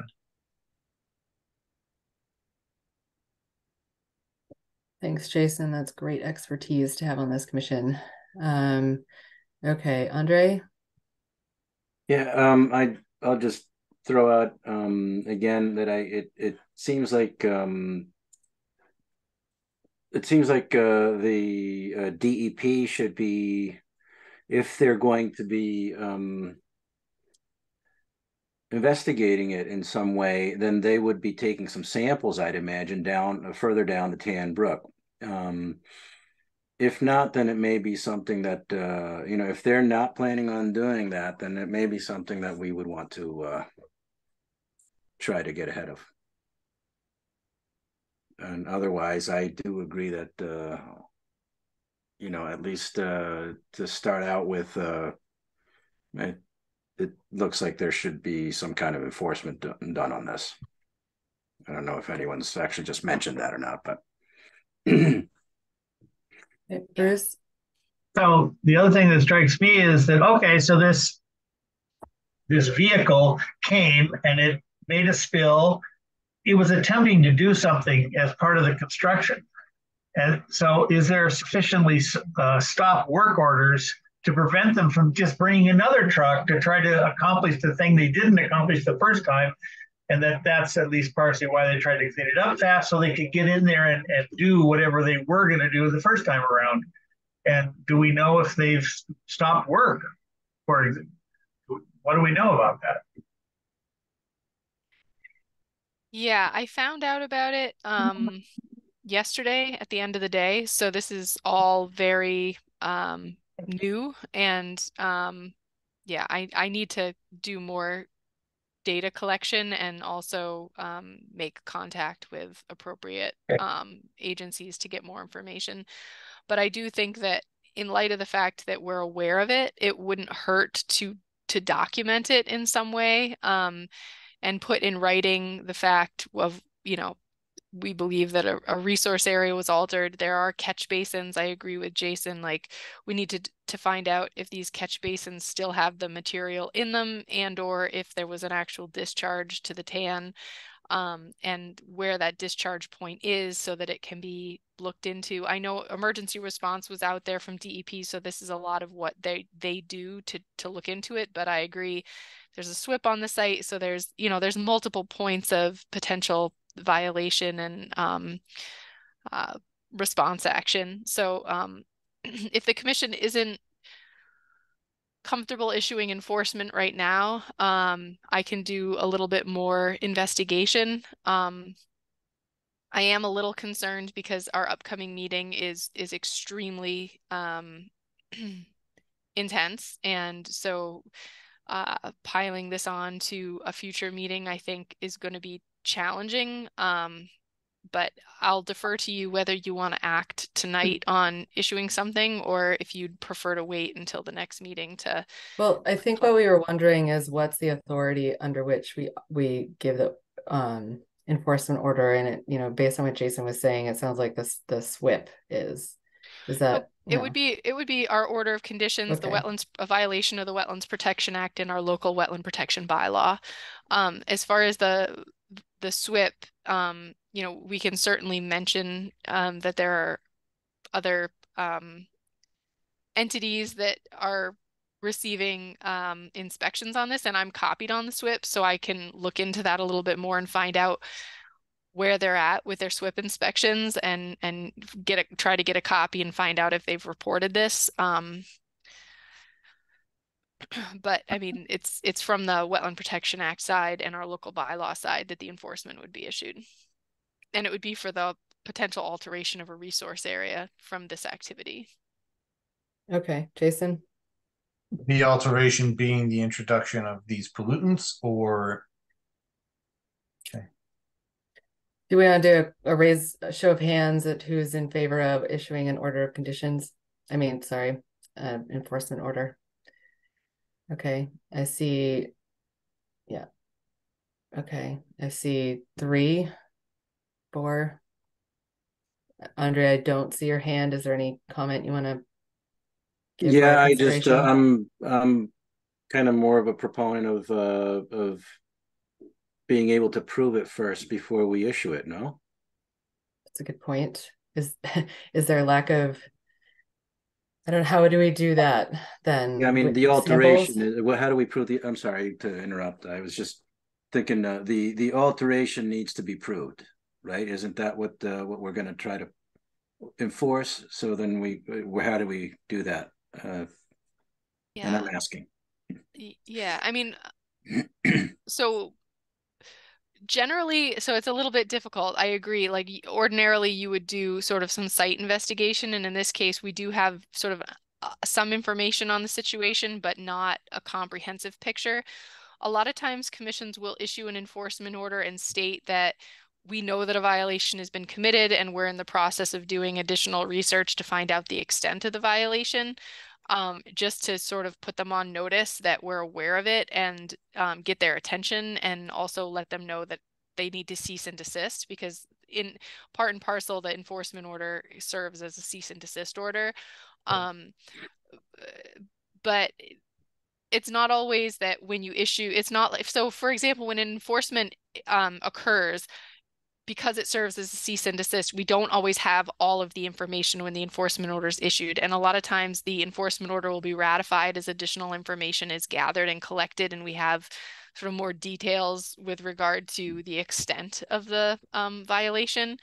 But yeah, I mean, I think it could go both ways, but I do think that issuing an enforcement order would get their attention and also sort of trigger them to start looking into this, more comprehensive way, so that they're not just brushing it off and we're saying, oh, hey, we want more information via email. This is a pretty substantial situation. All right. So given what you're explaining, I'd be an aye. Bruce? Just as an administrative sidebar, is there any mechanism within our work where we could have an emergency additional meeting so that we could do what we needed to do without burdening the next regular meeting?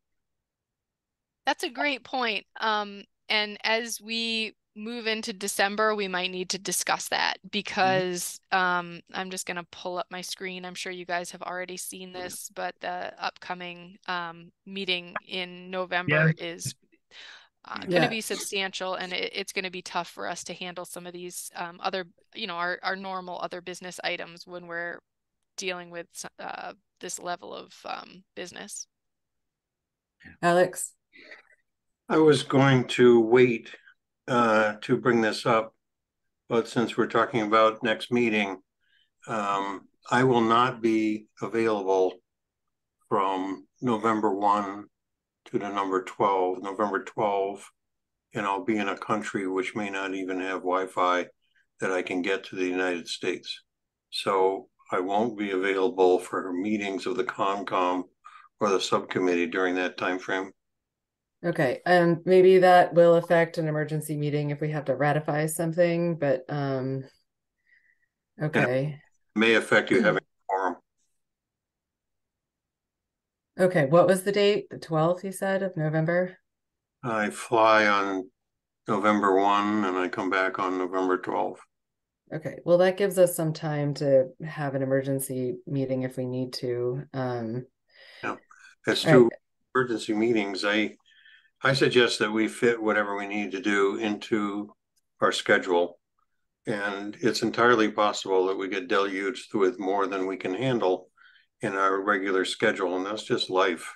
Okay, well, let's try and finish this one for today. All right, so at hand is deciding if we're going to issue an order of conditions and what kind it's going to be, Aaron, whether this is, do you want to just explain that so we can figure out which avenue, like so it would be an enforcement order, and the enforcement order, so there's a couple ways that you can go about with the enforcement order. You issue a cease and desist and say no further work related to this can occur until we're able to collect more information.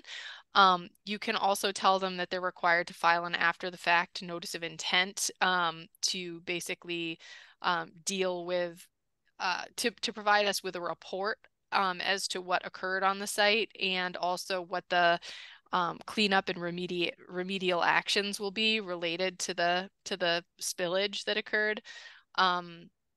And or we could ask them to attend an upcoming meeting to provide us with additional information regarding like a report of exactly what occurred, who did the work, why it was done, what the ramifications were. And at that point, we could get more sort of agency input from any investigations that have taken place since this happened.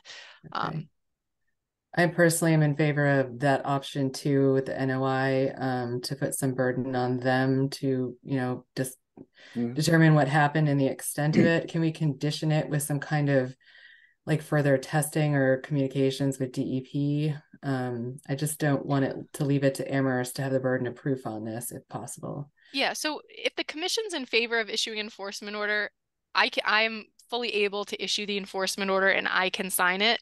And then I would say that I'll bring it to you at the next meeting for ratification, and you guys can, that way we're not milling over technical details of exactly what it's going to say. But if I know you want them to file an after the fact NOI, I know you want them to stop any work associated with removal of any material associated with this, and that we want them to come to an upcoming meeting to report to us exactly what occurred, I can include all those details in the enforcement, and then they'll be aware that they're sort of on notice that we're aware of it and what our expectations are.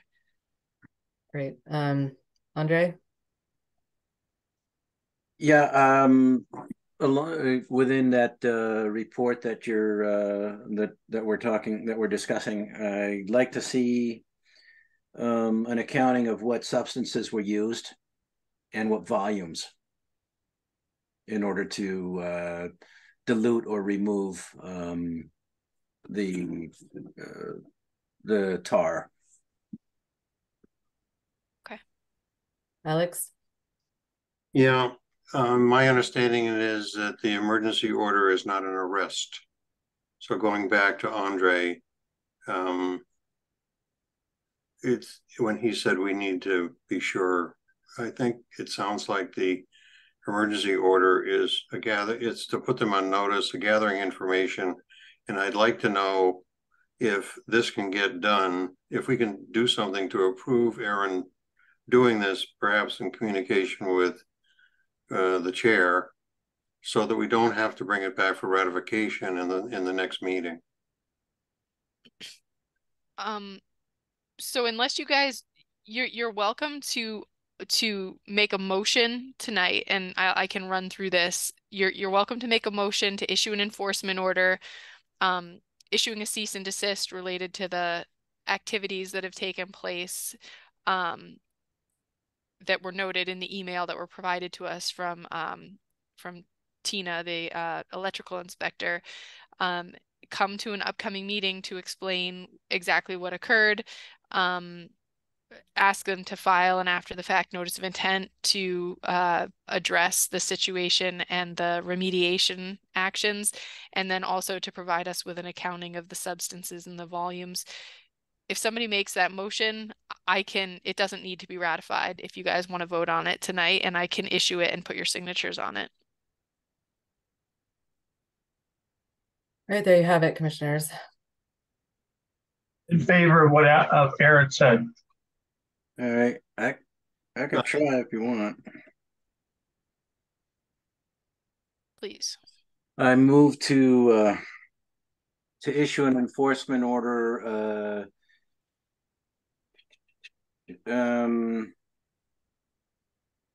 regarding the Mass Ave Lincoln Avenue incident that was documented on 10/23/23. That would include a cease and desist order, request the applicants to provide a report on what occurred, to attend an upcoming meeting to explain to the commission what occurred as well, and to provide an accounting of all substances used and volumes thereof, as well as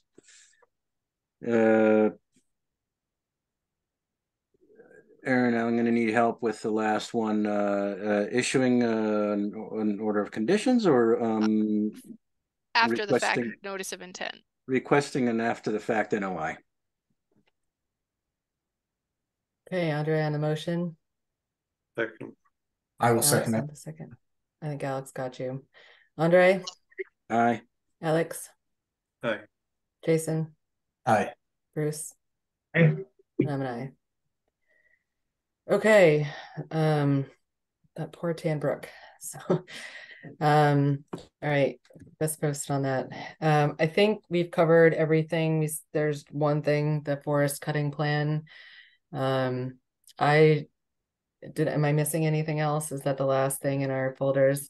I Yeah. I have, just had a yeah. question. Sorry, Bruce, go ahead. No, I was just going to say I had one other question. Very simple, short thing at the very end. Yeah, why don't you just say that? So we were all asked to comment on the evaluation of the town manager. And on page 6 of his very long description of all the things the town has done, it talks about we obtained grant funds to complete the Fearing Brook restoration project. Is there a way that we can get links to the information that this project, where it is and what the money was for? And just, I'm interested in the status of this project. Yes. I can try to provide some information to you, Bruce. This project was done on the Fort River Farm property, which also has the community garden on it, and it's at the tail end of where the Fearing Brook enters into the Fort River, a pretty substantial floodplain restoration project that was funded through a variety of grants, and that was completed. I want to say it was like my first year. It was a grant that had been received by the former wetlands administrator, and she saw it through to completion. And so it was a effort to restore some of the water quality issues on the Fearing Brook. Just implied that the grant was achieved in 2023 and the work was done, and I had never heard about it. So we can talk about it later. I just was curious about it. Yeah. Alex. Sorry. Aaron, was that money, was what you were referring to, was the creation of the floodplain? Yes. Thank you. Yeah, that was several years ago. There is a walking path down there. I am confused about the timeline, Bruce, that you've mentioned. So maybe we could just handle that with some emails offline. All right. But thank you for paying attention to all that stuff. It's on my to-do list. It's very long, this document. You just, maybe it's, yeah, anyway. Okay, the forest cutting plan. I just wanted to bring this up because NHESP actually had comments on this one, and there's the potential take for 2 species. So I don't know if anybody went through it. I did notice that 2 of their comments, one was related to the access roads. One access road has like 5 stream crossings and the other one has 1 stream crossing. And according to this document, the applicant has said, or the forest cutting plan includes only 1 access road, but they didn't specify which one. So it would just be nice to see or hear and confirm that it's the one with only 1 stream crossing. And then there's a condition for which the activities only take place on frozen ground. Based on last winter, that's a pretty short time frame and almost, isn't continuous for a month, an entire month anymore. And my question is, who monitors, if anybody, the conditions from NHESP? Because, the logger's job is to log. And if there's not an environmental monitor out there making sure they're not skidding logs across the stream, like how does that get regulated? Does NHESP like go have a site visit? Anyway, those are my questions. That's a great question. I have already an email into Ali Akandi, who was the reviewer on this, who did the site survey, asking her to discuss the comments, and I'll make note of the comments that you made, Michelle, to try to get some answers to it. But yeah, I mean, I've had some issues in Amherst with forest cutting plans, and I'm not sure how to, I'm trying to navigate this. I'm a little bit at the end of my I'm feeling a little tired, so it's a little hard for me to articulate this at this point of the night, but it's been challenging, to say the least, to initiate conversations with foresters and between the service forester and even between the state forester about some of the activities that are taking place on the forest cutting plans. And when I raise concerns, I'm basically told it's none of my concern. And in other towns I've worked for, I've been invited out on forest cutting plans to view them, and invited out by the foresters and the loggers and the service foresters. So it's a very different in Amherst, very different environment, and I'm trying to get a handle on that. So I'll work to talk with Allie and find out a little bit more detail, but in general, I have expressed concerns about the communication on forest cutting plans. And I mean, one of my big questions, is there any monitoring or oversight? But it sounds like we either don't know that, and it's certainly not up to us. Yeah. And just for, Bruce and Jason, the difference with this forest cutting plan, as far as the one I've seen since I've been on the commission, is the potential take of 2 listed species. And maybe I could ask Andre or Alex to define that. That's a legally defined term. I mean, yeah. Anyone want to? I can't think of it off the top of my head, but Alex, maybe do you have it? I mean, it's basically the destruction, killing, or, ultimate Take. Yeah. I mean, it's a weird word, but it means there's a listed species that's going to be like fatally impacted by the activities. Is that accurate? For this conversation, yeah. Yeah. Maybe fatally is not entirely. I think when you're talking about the word take, so you mean the word take as in what the law prohibits, right? Yeah, so I think that the language is something like the activities may result in take of 2 listed species.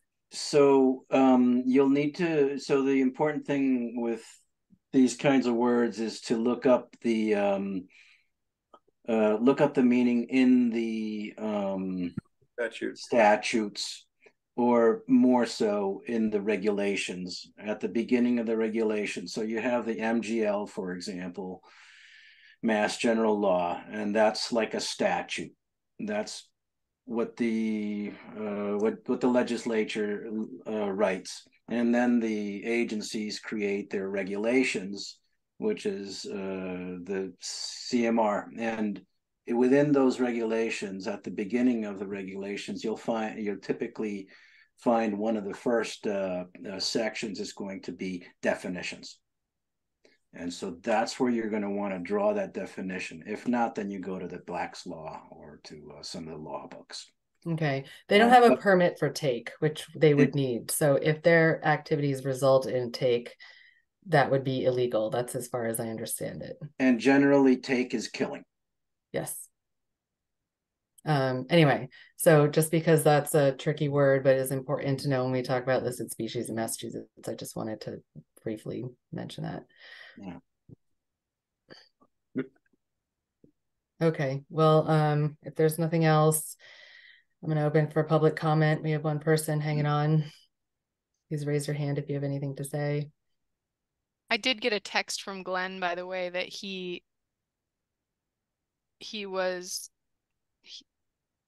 what did he say? He said he had a problem getting in and was not trying to decline speaking. He said he'll see what at the next meeting. It seemed like he was just having some technical difficulties, but yeah. Sorry about that, Glenn. Yeah, I just kept trying to invite him in and it wasn't working, so I don't know what was going on there. Anyway, we'll hopefully see you at the next meeting. Okay, I think we've covered everything. Yes, any last? Oh, Alex. So are we leaving the cutting plan, or is that buttoned up? I think Aaron's going to reach out with some questions, but we don't really have authority to approve or really do much except ask questions and have some comments. Is that correct, Aaron? Right. Well, aren't we within our authority with regard to take of the species? I think that's Mass Wildlife. Yeah, Natural Heritage and Endangered Species Program would be. I mean, I could certainly reach out to the forester and say that the commission is, well, I guess my preference would be to speak to Allie first, ask her what the questions Michelle asked, try to get some answers from her as far as which access road is being done, bring up the issue about the frozen ground and also about the monitoring of the species during the project cutting. And then from there, I think circle back. You know, Michelle and I can talk offline maybe about what the next step might be, like potentially reaching out to the forester. I think the site is sensitive enough and there's enough wetland resources that yeah, it's tricky because, you know, I'm not always, because of my role, not always welcomed with open arms on some of these sites. Yeah, I'm not sure how doable it is to monitor the species, but there are other conditions like no driving or dragging things over the streams that, you know, once they're out there, like, you know, who knows? So that's just what I was wondering, if anyone's going to follow up with that, or Yeah. they just sign off. Yep. Yeah, Okay. I'll follow up and check and we'll circle back on it. All right. Unless there's anything else, I'm looking for a motion to adjourn. So moved. Second. Alex on the motion, Jason on the second. Bruce? And Jason? Aye. Alex? Aye. Andre? Aye. And I'm an aye. All right. Thanks, guys. We'll see you for a big one next time. Rest up. All right. Good night. Bye. Thanks, Good night. everyone. Aye.